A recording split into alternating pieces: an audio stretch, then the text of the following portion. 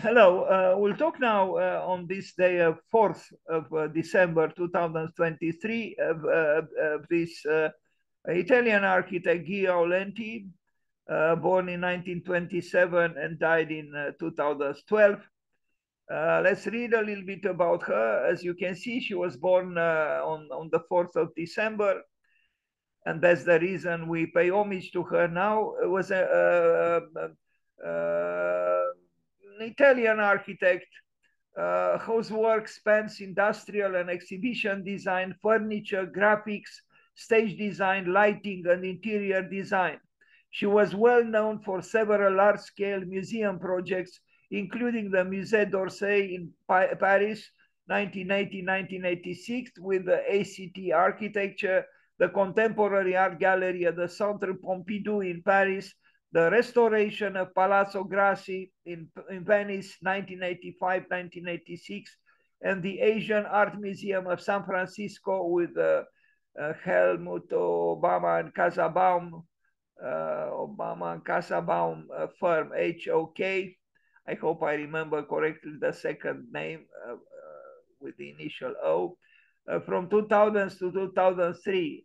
Aulenti was one of the few women designing in the post-war period in Italy, where Italian designers sought to make meaningful connections to production principles beyond Italy. This avant-garde design movement blossomed into an entirely new type of Italian architecture, one full of imaginary utopias, leaving standardization to the past.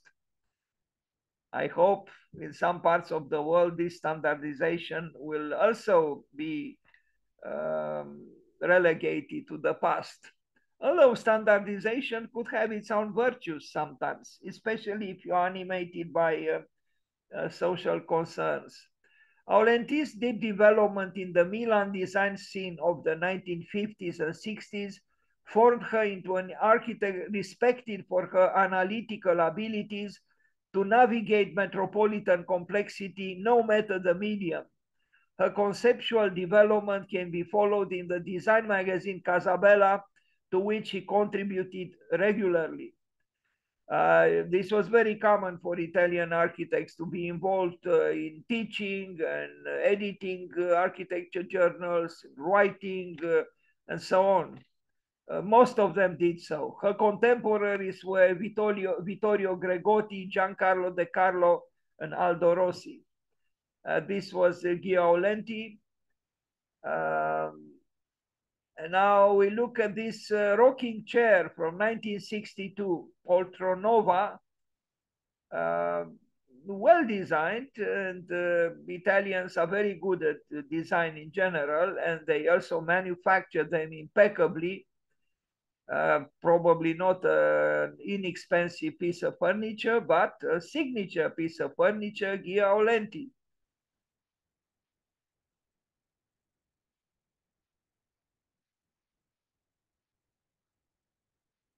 And beyond the simplicity, we notice the Baroque fluidities or curvatures.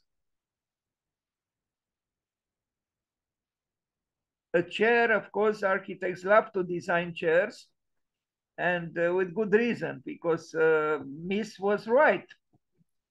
Sometimes a chair is more difficult to do than a skyscraper, and the chair, I would add, the design of a chair could have therapeutic attributes. It does, if you put your heart and soul into the design of a chair. Poltronova Locus Solus Collection, 1964, another chair by Gia Aulenti. This one equally elegant and equally maybe a little bit less comfortable, but appealing visually, chromatically as well.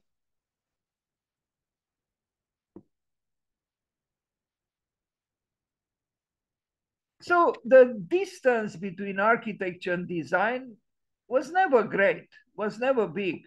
Many architects designed, objects, and a good architect is also a good urban planner, even if sometimes with questionable uh, output like Le Corbusier in Ville Radieuse, for example.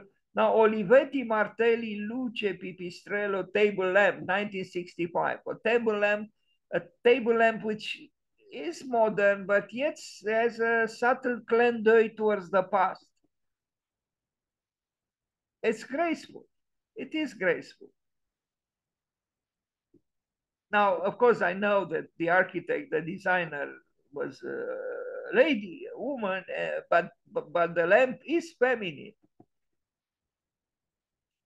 Another table built by Knoll, 1965. This one, in my opinion, has two massive supports at the corners. But this was also the period when, well, not really. The postmodernism was not yet upon us. Uh, I expected it to be designed in the 80s, but it was not.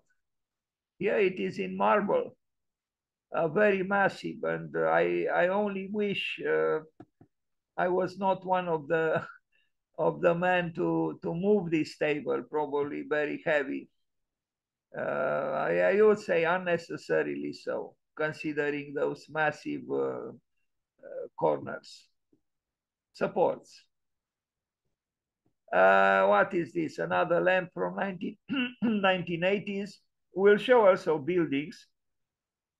But she was a an appreciated designer, and she designed several pieces that are still produced.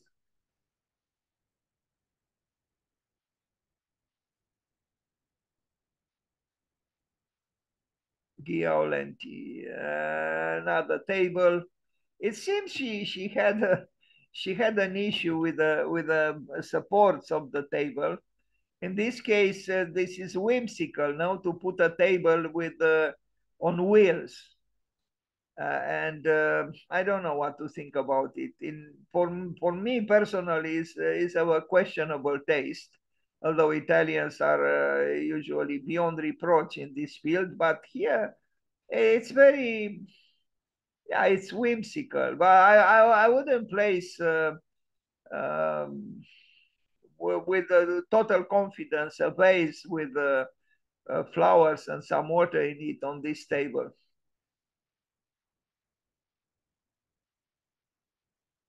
But it's an interesting idea because you would expect a table to be, to give you at least the illusion of being stable. And this one is giving you the illusion or the delusion of not being stable.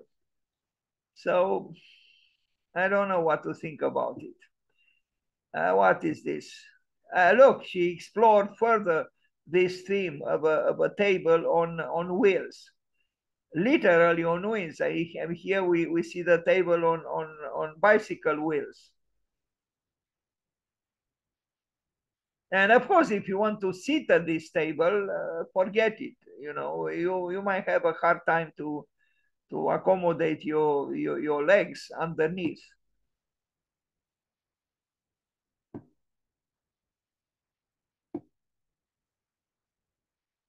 Aulenti.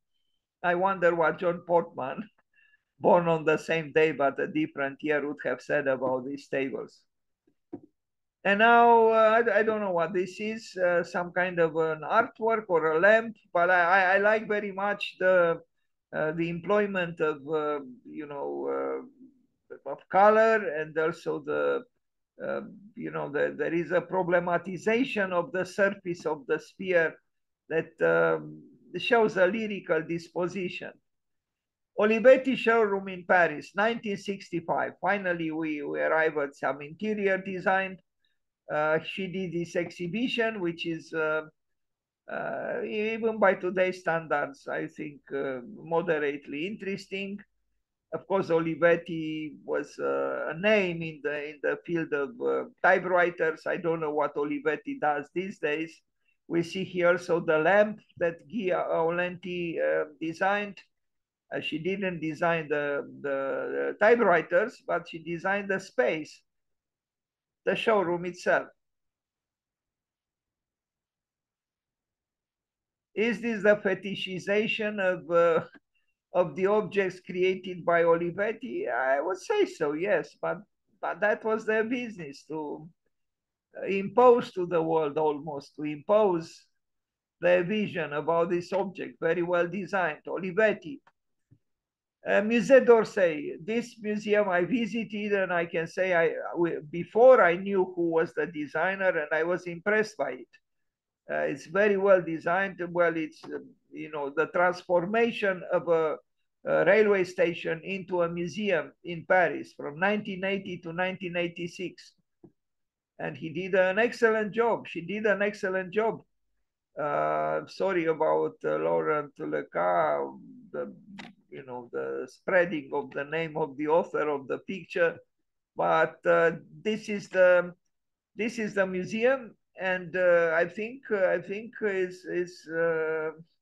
is a suggestion that actually we can create very interesting buildings where we are to transform one function that the building has into a different function that the building might have. And so this hybridization of architecture, in my opinion, has great potential. But of course, it depends on the skill of the architect. It's very possible that if she had to design the building, all the building by herself, the result would not have been as impressive as it is in this case, where she was accommodating, or she was allowed to be accommodated by an impressive existing structure.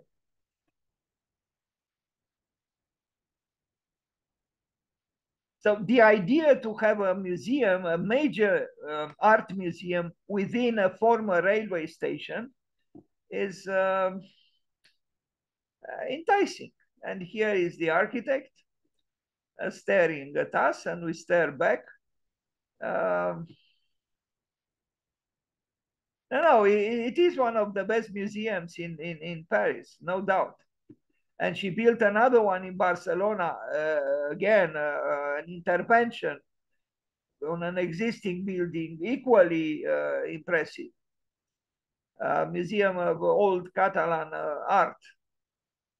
So this is Musée d'Orsay, across the Seine, across the river from the Louvre.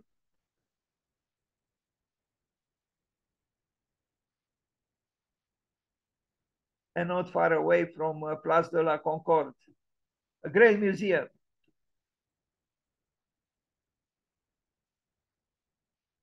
Why the French chose her, I don't know. Maybe it was based on a competition. They had and have their own important architects, but Guy Aulenti got the job, and she did a very good work, in my opinion.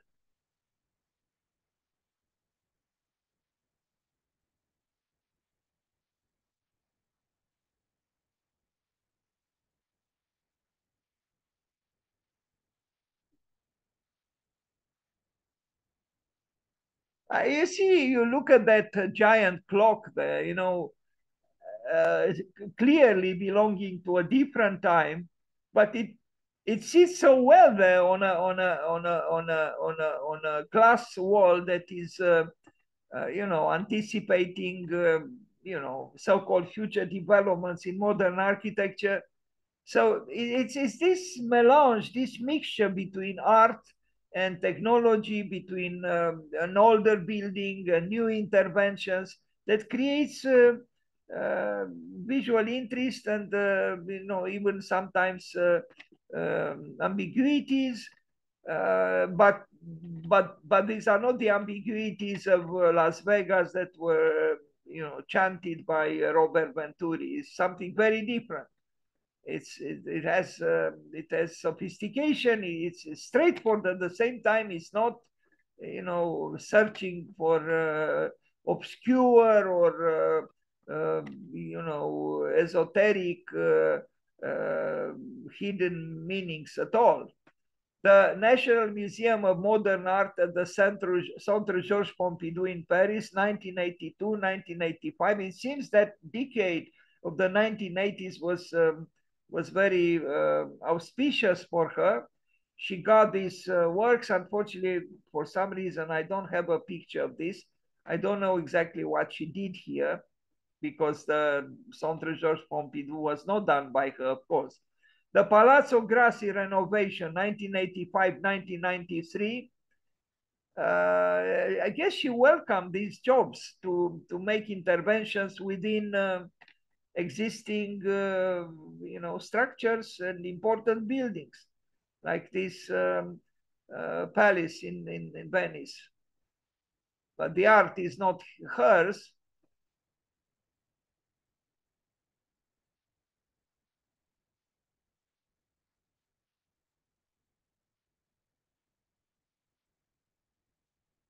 Aulenti.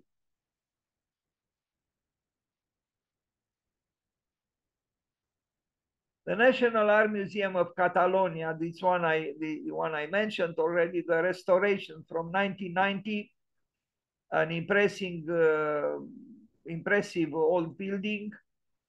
And then the inside, I remember when I was there, I didn't know who the designer was, but I had a very pleasant journey through the museum. The art is displayed beautifully, and with the sensitivity, and yet you feel the presence of the modern, uh, you know. Intervention, although the building from the outside doesn't announce you about these interventions, but once you are inside, you see that it's a building that assumed the time of the present creatively. The Museu Nacional d'Art de Catalunya. Um, Yeah, especially I remember seeing these medieval Catalan art, very beautifully displayed. And you see, it's not that usually museums have white rooms, and you hang artworks on the white walls. But here the background of the artworks also have the variety, and they have their own architectural flavor or architectural attributes that are seductive. And this happened also at Musée d'Orsay. I find much more satisfaction in such an interior than in many, including some, very so-called futuristic, works by contemporary architects. Maybe also because of this touch of the past, the dialogue between an existing building and the creative insertions of you know of the changes that the architect who did the job had to do. Like here, you see the ceiling there. It's architecture. It's creative. It's cultural. It's as an atmosphere. So if she transformed the building, because we saw the building from the outside, but we see inside a new life. No, she was an excellent designer for this kind of works, this kind of functions, to transform for the purpose of locating art. Look at this, space. It's magnificent, especially if you imagine those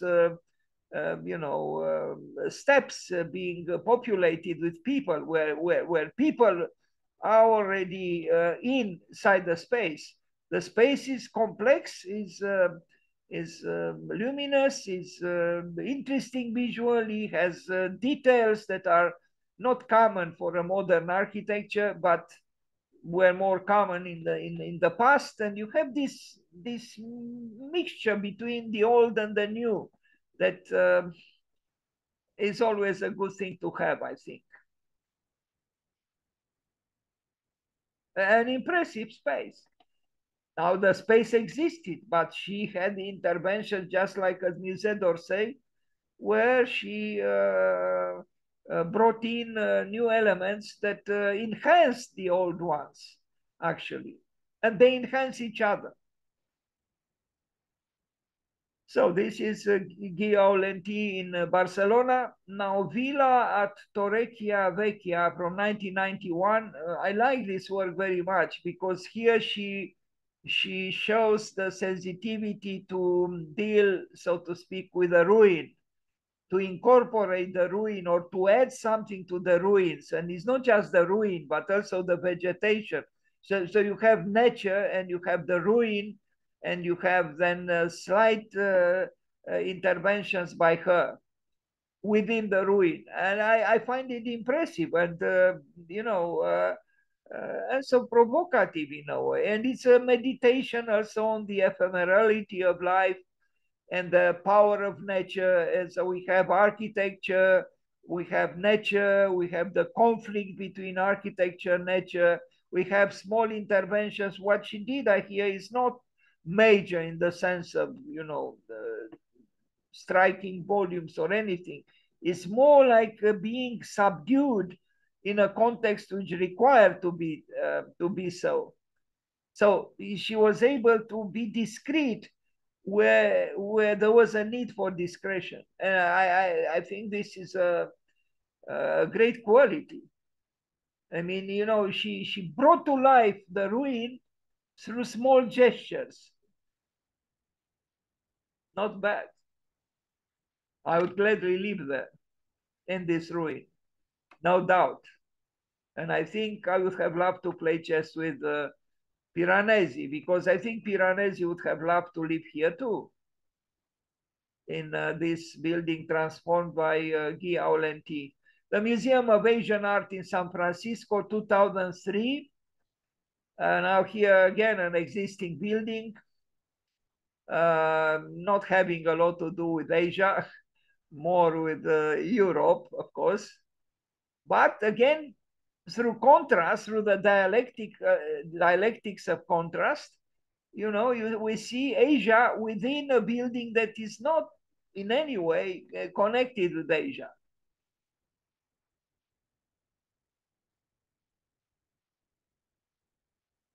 San Francisco.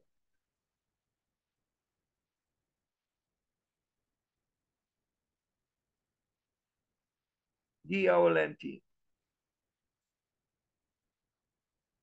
And I don't think this is, I mean, I don't know how the building was before her interventions, but it's possible that this, gradual transitions from the horizontality of the slab to the verticality of the columns initially was not through, these more grayish parts. So here there are things that she contributed with, I'm almost sure, and at the same time, she preserved the integrity of the old building. Let's wish her happy birthday. Thank you for being here today.